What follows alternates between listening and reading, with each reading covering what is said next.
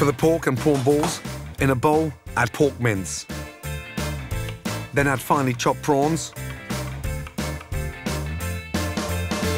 diced ginger, and chopped chives. Season and roll into ping-pong-sized balls.